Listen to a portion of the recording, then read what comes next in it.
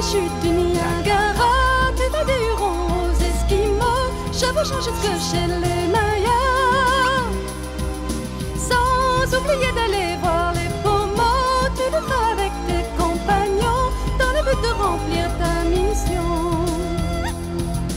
Dans le ciel, l'aigle qui s'envole loin te guidera sur ton long chemin. Pocahontas, princesse des Indiens, tous lumière, tous seront témoins. Les danses de ton peuple sont si belles que tu épuiseras ton courage. Traditions sont des valeurs réelles. Elles te soutiendront malgré ton jeune âge, et dans le crépuscule seul l'éclat de ton nom rayonnant restera. Dans le ciel, l'aigle qui s'envole au loin te guidera sur ton long chemin. Pocahontas, princesse des Indiens, tous lumière, tous seront témoins. La nuit, tous les bruits sont comme la musique, le jour le vent souffle et le feuillage danse, tout selon pour toi une aide magique. Et ton galop marquera la cadence d'un chant qui sera notre gloire et qui, grâce à toi, deviendra notre espoir.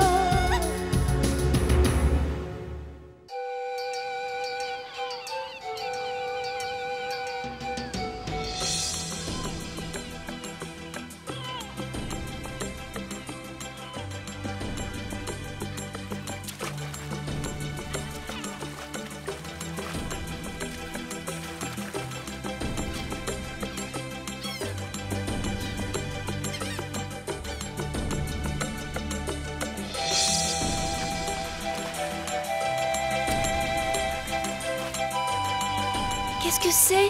C'est une palissade? Non, ce n'est pas une palissade. Il ne viendra à l'idée de personne d'attaquer cette ville. C'est une grande digue. C'est pour empêcher les vagues du lac d'inonder la ville.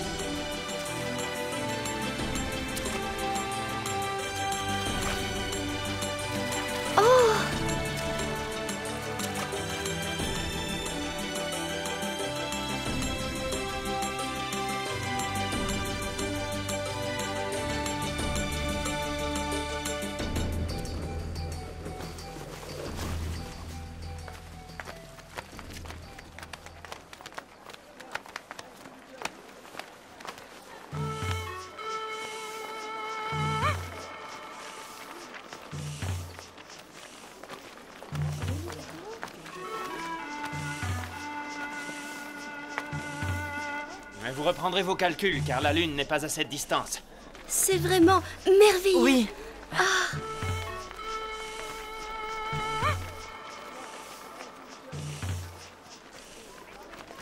Cette ville est splendide. Alors, si tu es d'accord, on peut continuer notre visite. Ah oui, avec plaisir.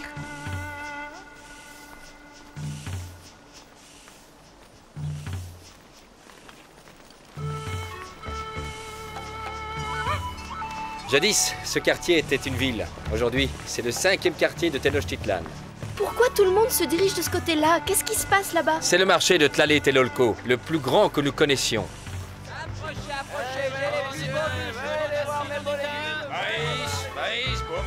Tu vois, c'est de ce côté qu'on trouve les objets en or.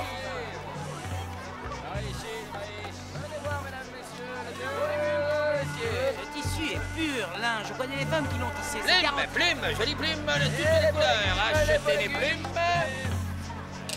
D'accord. Tu as vu? Ici aussi, il paie avec des grains de cacao, comme les Mayas. Il est tout petit. 2 grains, c'est tout.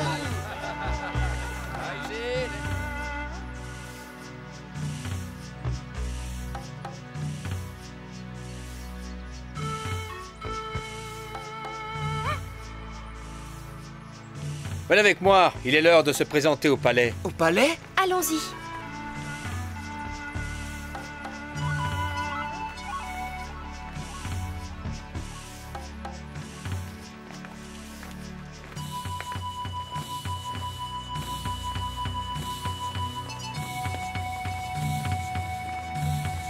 Il faut s'incliner profondément devant le grand orateur Montezuma. Il faut faire preuve d'humilité.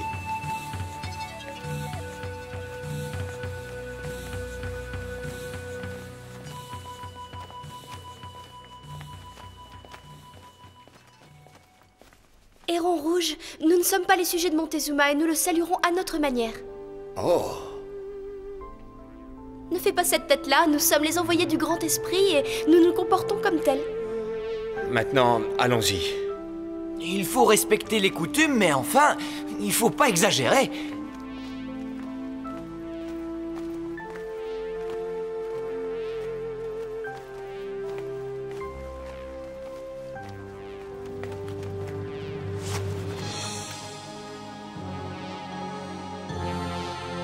Vénéré Montezuma, j'ai conduit jusqu'à toi les ambassadeurs du grand esprit.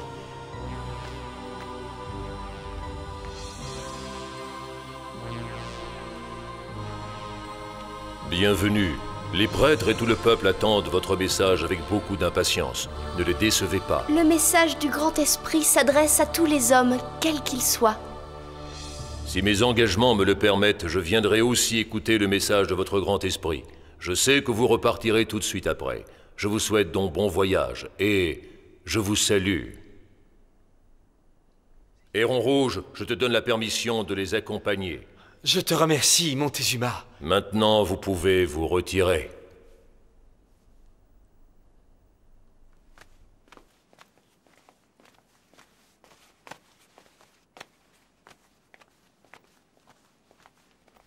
Ce Montezuma est un homme hautain et stupide comme un dindon.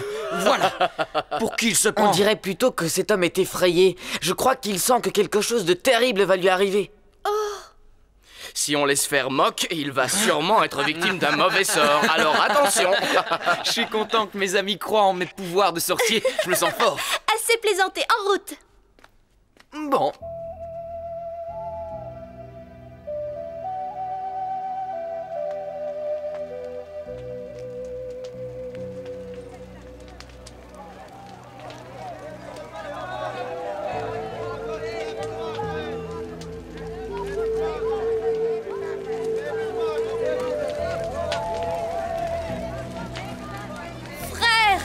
Nous avons fait un long et pénible voyage, mais nous nous sentons fiers et heureux de vous voir tous réunis ici en paix et en harmonie, sous l'égide du grand esprit qui nous a fait connaître le grand cercle de la nature, le cercle que fait toute vie, de la naissance à la mort. Nous faisons tous partie de ce grand cercle. Tous les êtres vivants sont égaux sur Terre et personne n'a le droit de violer le cercle de la vie. Les peuples du Nord nous ont accueillis chaleureusement et veulent s'unir en une seule nation, car il est prouvé que l'union fait la force.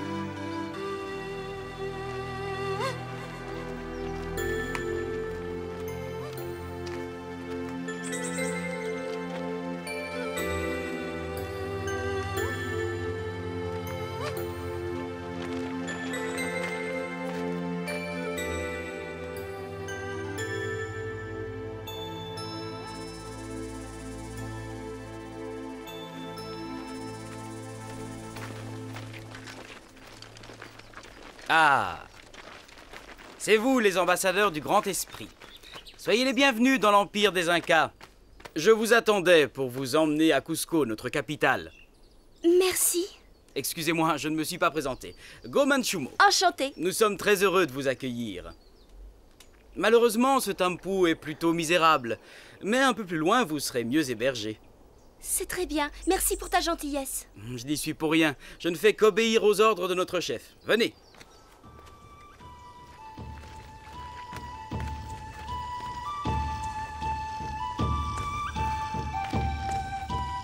Comment s'appellent ces animaux? Pourquoi sont-ils captifs? Ce sont des lamas. Ils sont très forts et très résistants.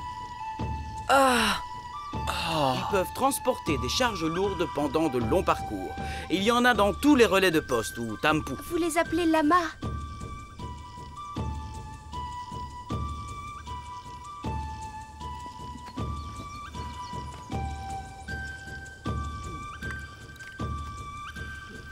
J'ai donné le quipou au messager, et dans 5 jours, l'Inca saura que vous êtes arrivé sur son territoire. Le quipou?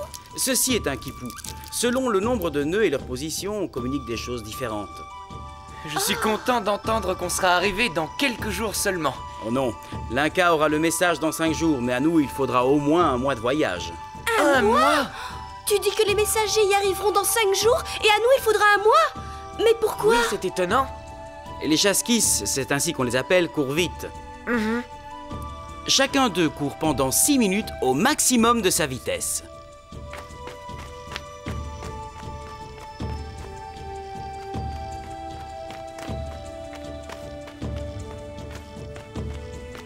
Arrivé à proximité du tempo suivant, il souffle dans une conque afin de prévenir le prochain coureur qui doit assurer le relais de se préparer.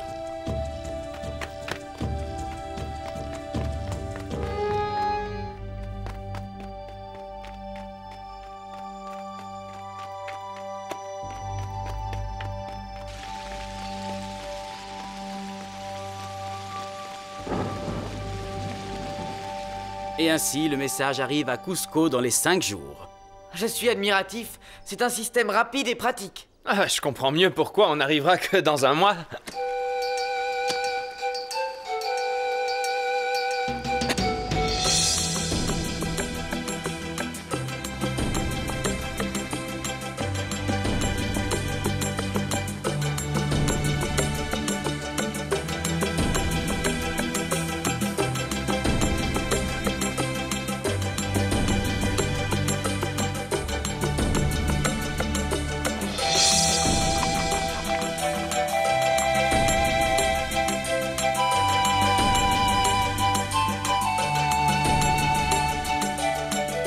Bonjour, Pocahontas. Bonjour, dis-moi, que portent les lamas ce matin? Les marchandises qui constituent le tribut payé par les provinces aux Incas. Les relais de poste servent surtout à ça. Je comprends.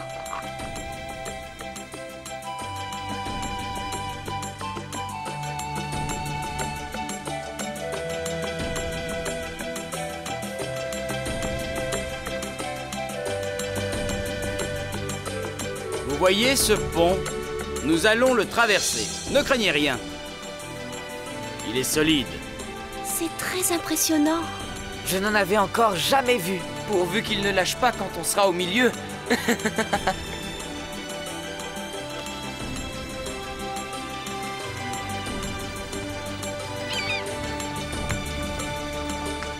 Donne-moi la main. Je vais t'aider. Que c'est haut! Oh! Ça bouge! Ne regarde pas en bas.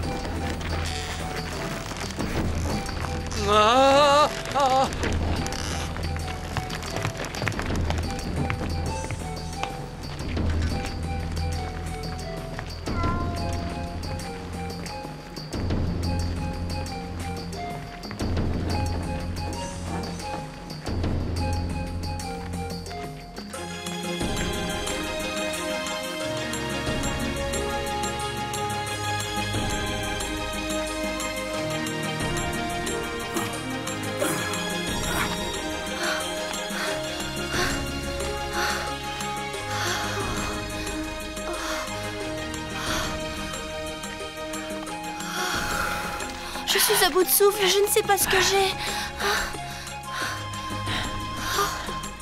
plus on est haut, et plus on a du mal à respirer. Manchubo nous avait prévenus.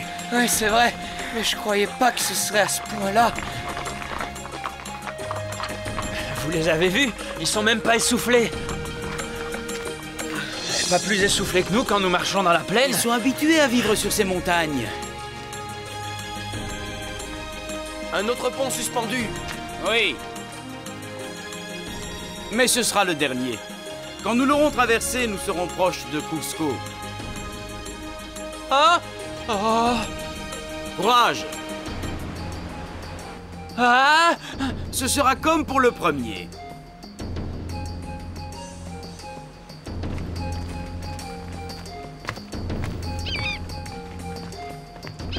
Décidément, je ne m'y ferai jamais. Ça bouge trop.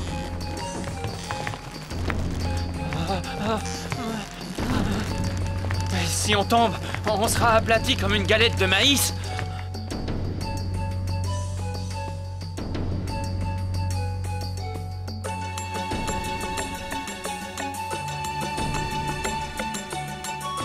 Voici Cusco. Ce long voyage en valait la peine. C'est splendide. Devant vous, la place de la joie. C'est ici que se trouvent tous les palais royaux et les temples, et c'est de cet endroit que partent toutes les routes de l'Empire qui relient les différentes villes.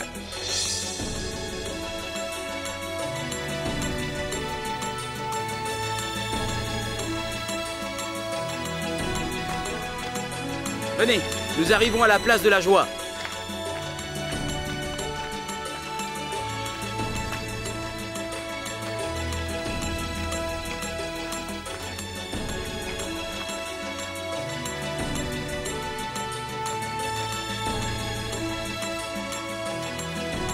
Mais ces palais sont en or! Non, ils sont seulement recouverts d'une couche d'or.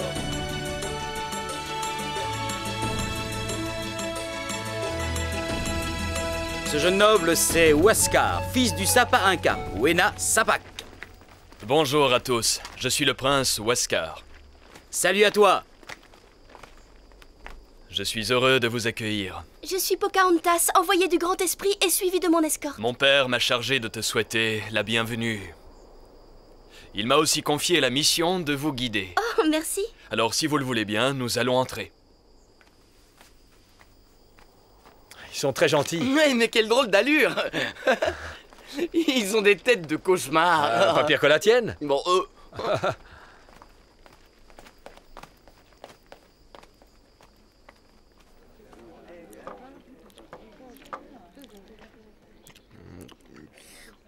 Je suis content d'être enfin arrivé. Quelle longue route! Ça n'en finissait plus. il paraît qu'on en a parcouru que la moitié.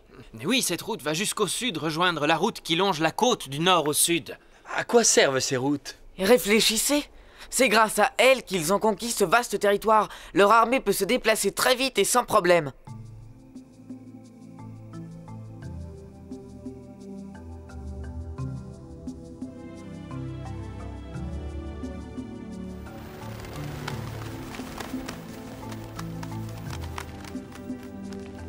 Bonjour, vous vous êtes bien reposé? Très bien, je te remercie, prince Huascar. Voulez-vous faire la connaissance de notre capitale? Oh oui, nous aimerions tout savoir sur votre ville et vos coutumes. Parfait, je vais vous montrer Cusco. Il y a beaucoup à voir. Allons-y, je vous parlerai aussi de ses habitants. Les 12 circonscriptions de la ville commencent ici, sur cette place. La ville est divisée en 4 grandes sections qui, elles, représentent les régions du monde. De notre Pourquoi monde. vos palais sont-ils recouverts d'or? Ils ne le sont pas tous, mais ceux qui sont sur cette place se trouvent à côté du temple du soleil. Et comme l'or est le symbole du soleil, Vous adorez le soleil. nous adorons aussi le Créateur. Le soleil est sa création. Et mon père, le Sapa Inca, est le soleil sur la terre. À quoi sert ce palais? C'est celui des femmes élues, des vierges du soleil. Pardon? Oui, tu pourrais toi aussi être une de ces femmes élues. Pourquoi est-ce que ça me met mal à l'aise? Oui, qui sont ces femmes élues, vierges du soleil? On choisit les plus jolies jeunes filles de l'Empire et on les envoie à Cusco. Elles y vivent ensuite, enfermées dans des palais où elles apprennent à tisser. Certaines deviennent concubines royales, tandis que les autres tissent les vêtements du seigneur Inca et de sa femme. Ce n'est pas vraiment un travail très dur que de tisser les vêtements de 2 personnes, il me semble. L'Inca ne porte ses vêtements qu'une seule fois. Ah bon? Puis, ils sont brûlés. Qu'est-ce que c'est? C'est magnifique. C'est le Curie Kancha, c'est-à-dire l'enceinte d'or. Je n'ai jamais rien vu de pareil.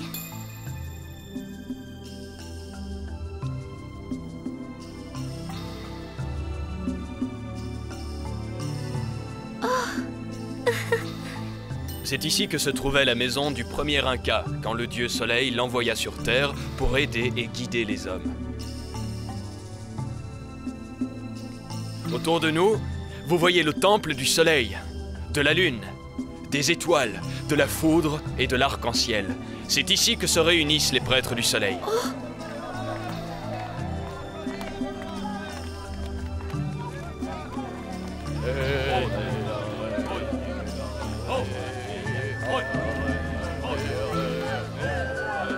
Qu'est-ce que c'est? C'est... Mon père a décrété le repos pendant 3 jours. Ces gens vont au marché.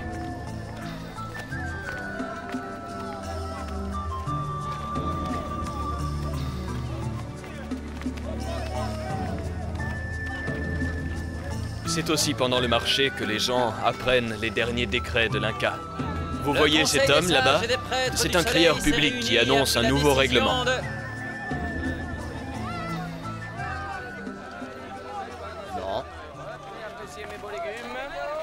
Je n'ai jamais vu autant de produits réunis en un seul endroit. Tout ce qui existe C'est est ici. fabuleux.